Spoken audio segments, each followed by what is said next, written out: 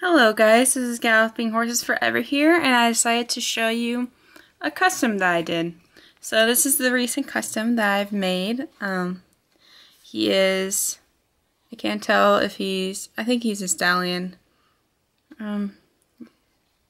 He is a stallion, and he's supposed to be a sorrel, a chestnut sorrel.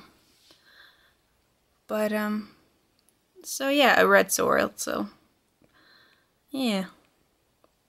Sorry if I pronounced that wrong or said that wrong. But you get what I was trying to convey. But yeah, so he just has black eyes. I didn't want to ruin them, because I was really happy with the paint job that I did. I did this all in pastel. That's what I meant by paint job. Took a lot of pastel to get this rich color. So yeah, he's alright. He looks kind of dirty right there. But,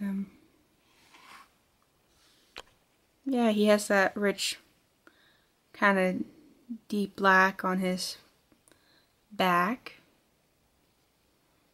and it fades out to this nice red. So he's probably redder than most horses, but I don't know.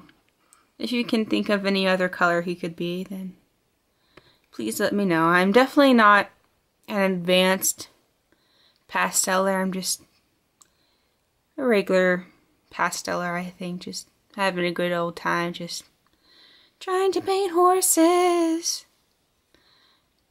But yeah, and then I decided to make his hooves black, like, you know, before going to a show. So that's why it's completely black and not, you know, a regular hoof color.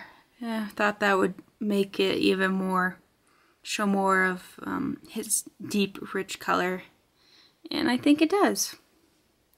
So I haven't thought of a name for him yet.